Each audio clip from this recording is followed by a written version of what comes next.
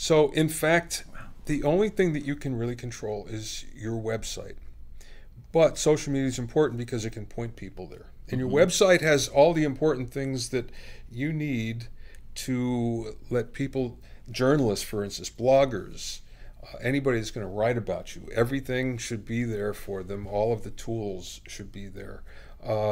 Links to videos, links to songs, all that stuff. It's a good place. It's a repository of all your information.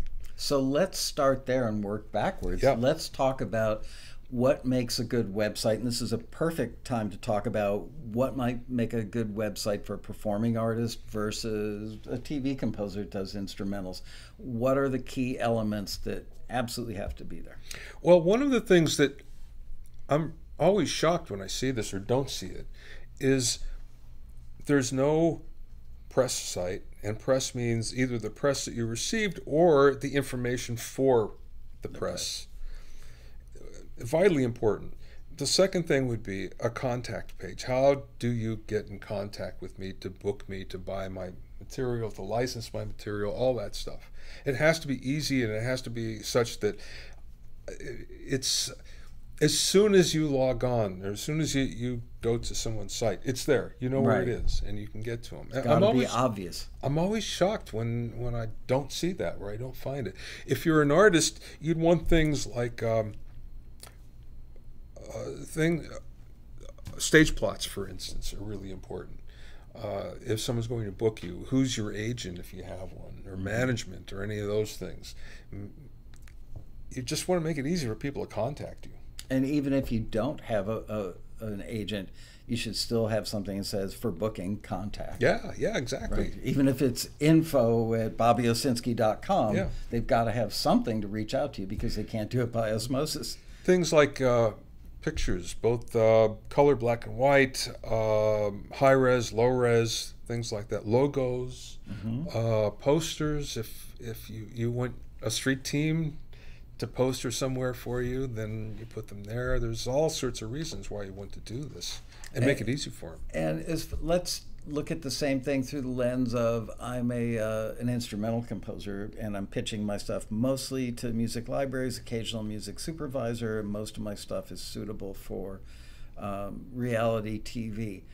I'm thinking if somebody comes to that website, I'm a music supervisor, I'm a library owner, I want to be convinced that you're good enough that I should reach out to you and I should sign your stuff. So I'm guessing logos of shows they've been on, or maybe some sort of laundry list of things that they've been on. It's all to convince credibility builders, right? Yeah, social authority, as they would call it. Right. If they like me, you will like me too. Yeah, it's that, and also just the fact that you want people to know what your brand is. So that's another big part in the book. It's branding. It doesn't matter what you do in the music business, you have a brand. So you have to know how to develop that, create it if you have to, and then develop it and take it wherever you need to take it. But that's so important that people understand who you are and what you do. Let's talk about branding for a minute, because that we're taking it a step further back now than the website. Let's say that somebody's name is Timothy Reardon, and Timothy's from some hick town like, and I'm just kidding because Bree is from there, Lafayette, Indiana, as is Mojo. Not a hick town. It's a lovely city, really it is. But you're out in the middle of the flyover states. And your name's Timothy Reardon, and you're not famous for anything. So how do you build a brand for Timothy Reardon, TV composer, let's say? Where do you start with that? Well, let's go to the basics. Okay. The things that you need to do first off are the things that people overlook, and that's you have to select a name that you're comfortable with. So Timothy, if he likes being called Timothy, that's the way he should brand himself. But if he likes being Tim or Timmy or Rock or Right. any kind of a nickname, that's what he should go And stick with one. and stick with it, but something that you feel good with. Now, I'll give you a personal example of this. For a long period of time, I was Bob Osinski, and it never felt right to me, and yet everybody was calling me Bobby. So after a while, it just dawned on me, oh, wait a second, that's who I am. And when that happened, I felt better. I really felt better about everything, and I can't say that's one of the reasons why everything took off for me, but I did feel better about myself and about things. So that's the first thing. The second thing is you have to pick a color that you like and stick with it. Its color should go everywhere. It should go on your profile photo, backgrounds for social media. There we go. Yes, exactly.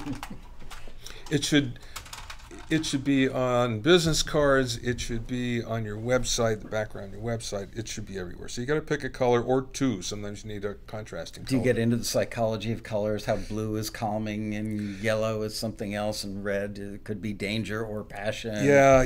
As a matter of fact, there is a whole psychological factor about that. But the basic thing is you have to pick something that you like rather than something that's. And don't change it 30 days or even a year later. You got to stick with it. And then number 3 is pick a font and stick with it. And that font should be everywhere. So the font for your name is part of your logo, but it's part of your brand.